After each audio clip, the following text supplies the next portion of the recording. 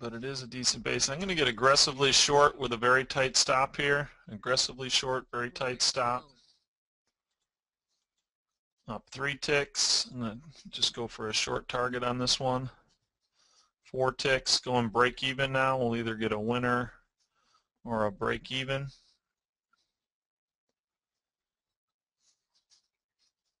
Looks like we're going to get stop break even.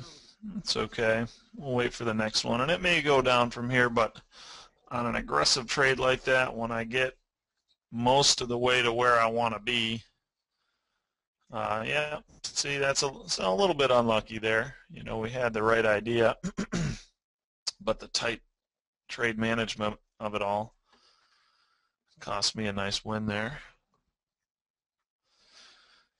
Basically, that was a trade off the 50 SMA. You can see when this bar right here hooked down,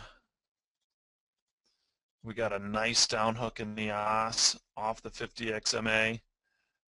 Just gives us what we need. The next bar up didn't have a strong up close on the OS. So combine all those factors, it was worth taking a little bit of a shot on. Worked out very nicely.